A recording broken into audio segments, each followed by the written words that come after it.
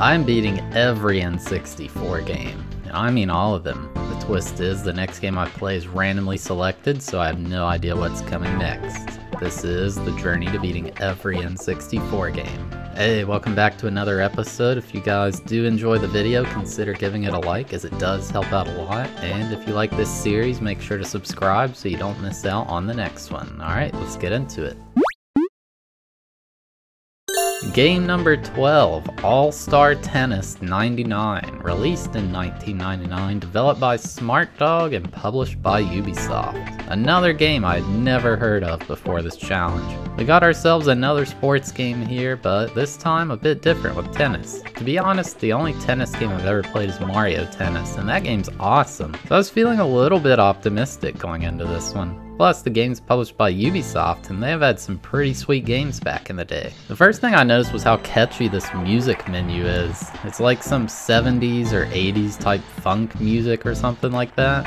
Pretty cool. So the first thing to check is the game settings. By the rules of this challenge, we have to leave the difficulty on default or higher, which was set to medium. Anything else we can change to help make the challenge more enjoyable. So the sets per match were set to 1 just to keep things at a reasonable pace, and I turned on special moves because that sounds really cool, right? The game features 3 modes to choose from: Smash Tennis, which is just like playing tennis matches you set up, Bomb Tennis, which is something I'll touch on at the end of the video, and World Tour, which is like the career mode. So to beat this game, we have to beat the World Tour. This game has a sick roster of maybe real tennis players. They sound real enough to me. Zoe Taylor, Vanessa Child, Amanda Coetzer, Jana Novotna, Conchita Martinez, Leon Rodez, Michael Chang, Gustavo Kuerten, Jonas Bjorkman, Mark Philippoussis, Randy Powell, Richard Krajicek.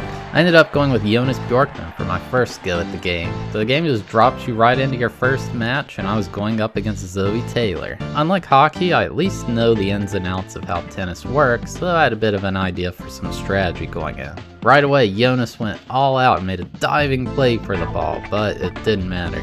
The game was controlling kind of clunky, but it seemed like it would at least be kind of funny. Zoe struck back with a dive attempt of her own, and it was all tied up. But I ultimately wasn't used to the game at all, and she won the game 40-30. Oh yeah, quick rundown of how scoring in tennis works in case you aren't aware, because it's kind of weird. You play a series of games, and each game, getting a score gives you the following amount of points: 15, 30, 40, win. No idea why it goes like that. Also, instead of saying you have 0 points, they say love. If both players get to 40 points, then it goes to a deuce. And deuce, when a player scores, they gain an advantage. If they score again, they win. If not, it goes back to deuce. Repeat until somebody wins the game. You have to win 6 games to win a set. Then you have to win a certain number of sets to win a match. I've put it at 1 set per match just for time's sake. And the match is the final thing to win.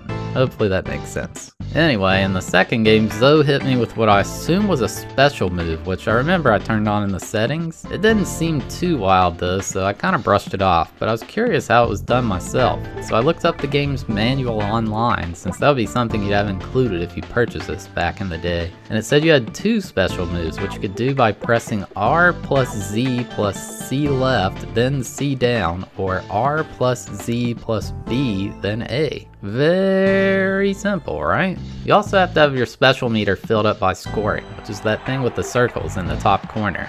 I tried so hard to get the special moves to work, but it just wouldn't, no matter what. I was pressing the exact button sequence it said to in the manual, like look, you can see it here. I couldn't get it to work once. Even though I couldn't do them, that sure didn't stop the computer from doing them. I mean look, her shot literally just teleports to the other side of the court, and then the game shows a replay like, oh man, she did such an awesome shot. After like 4 power shots from Zoe with me not being able to get it to work once, I decided enough was enough, and I turned them off in the settings. They were off by default anyway. I also decided Jonas just wasn't working out for me, so I decided to switch up the player I was using. I went with Michael Chang this time, or as the game calls him before each match, Michael Human. Little did I know, Michael Human would start a revolution. Also, remember how the menu music was so nice? It's the only song in the entire game. During a match, there's absolutely no music, and it's so annoying. Things were going a bit better with Michael. Zoe took the first 2 games against me, but after I got used to how it controlled, I started winning.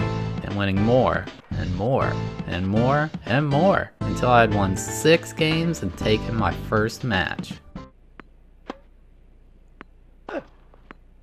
GG! Zoe CPU was defeated. After a match it shows them shaking hands, saying GG to each other or whatever, then moves to the next match. Between matches it like shows a little image of who's playing against each other, and that's when I realized the true plot of this game. This is Michael's attempt to save the world by playing tennis. It sounds wild, but hear me out. It always lists it as Michael Human versus whoever's CPU.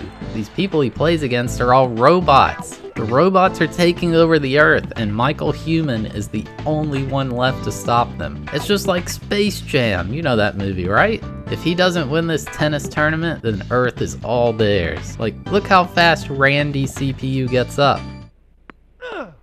Oh, the dive. How'd he get back up? That was impressive.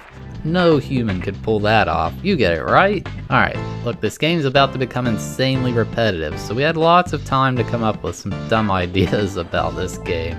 Anyway, with the second match, the only notable thing is the style of court changes to where it becomes gray. I'm not sure what kind of court it is, but I do know depending on what the court is made of, the ball bounces differently. Also, through each of these matches in the World Tour, the computer you're playing against becomes more difficult. And who's playing these line people, or whatever they're called? You know, the ones who are supposed to grab the ball after a volley ends? Like, they're just standing there doing nothing. They don't need to be paid for that. Sometimes during a match, someone's phone would go off, or the crowd would just be talking and the referee would yell at them. And he got super mad sometimes. Advantage Chang. Match point. Quiet, please.